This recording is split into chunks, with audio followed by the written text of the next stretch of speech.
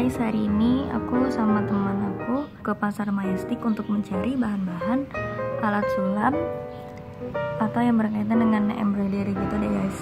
Komen di bawah ya kalau kalian suka embroidery atau sulam-sulam gitu. Sampai ketemu di sana.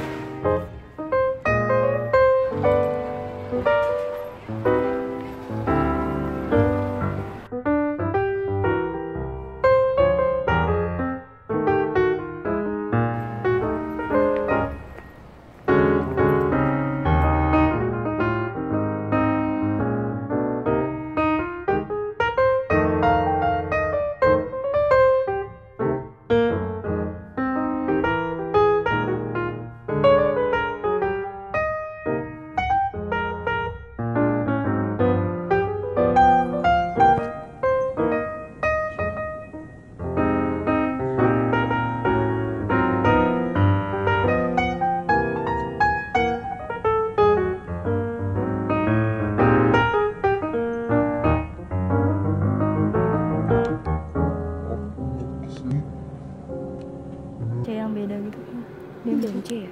Ada yang katon apa ini? Oh ini merek hancur. Katon bellow atau itu dia hancur ya? Kayaknya satunya berapa sih?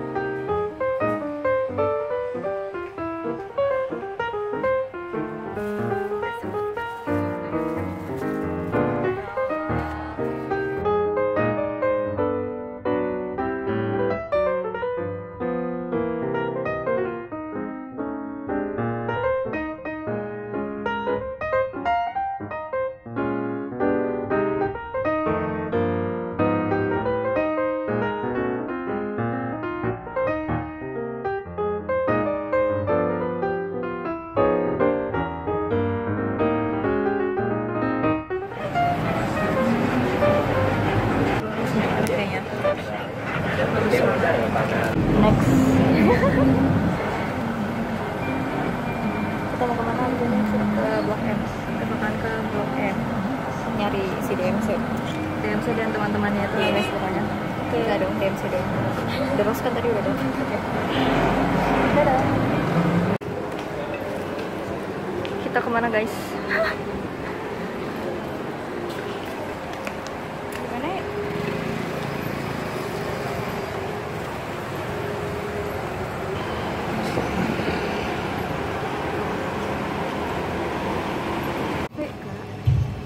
Bagus guys. Kapan-kapan yuk guys. Kita buka. Jadi ini house.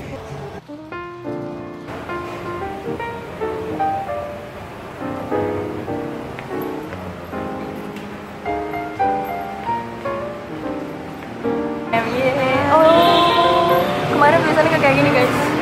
Kita tinggal lurus aja deh.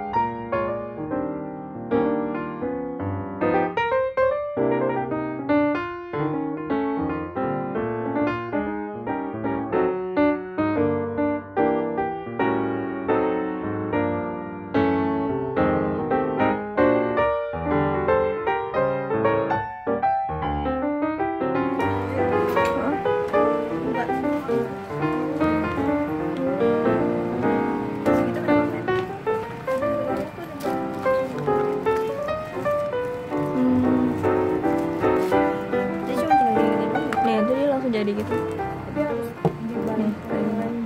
Oh gitu.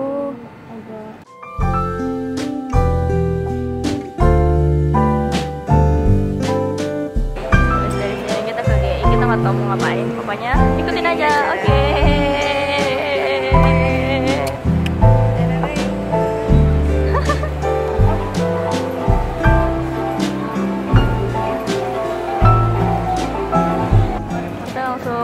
Ke MRT station yang ada di dalam mall di Plaza Plaza Blok M guys. Oke. Psikopat.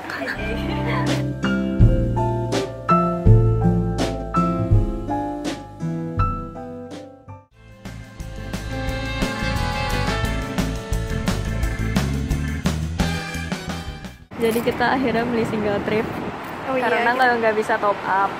Terus udah gitu kita bego banget di itunya. Si paknya yang bego, ya Allah. Harusnya aku masukin 23.000 tapi masukin 20.000. Aduh gitu deh guys.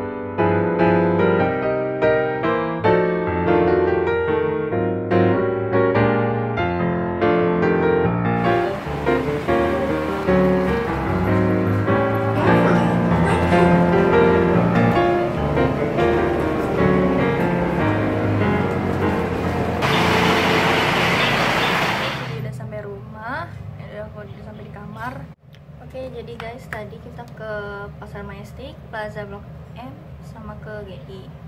Nah tadi pas lagi di Mayestik aku beli pembidang ini, ukurannya 15 cm. Terus di toko bahan kain namanya ini Ikuriru'sart. Aku beli 2 kain.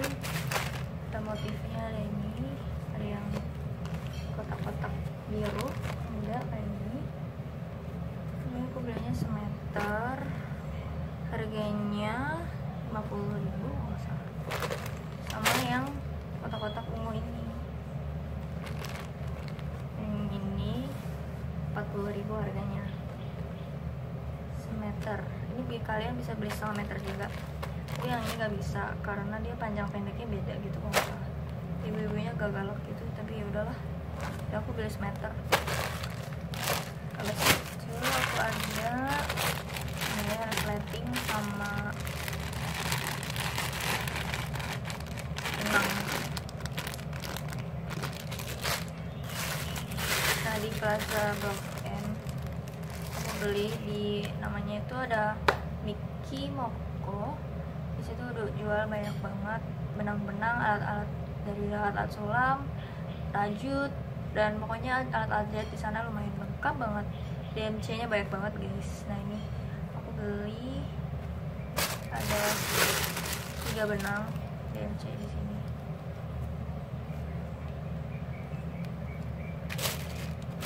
Sama tadi aku ke GI beli ini pocket gitu, lucu banget, bisa buat naro-naro. Misalkan kalau kalian bawa pulpen terus ada struk-struk kayak gini, kalian bisa simpan di dalam sini.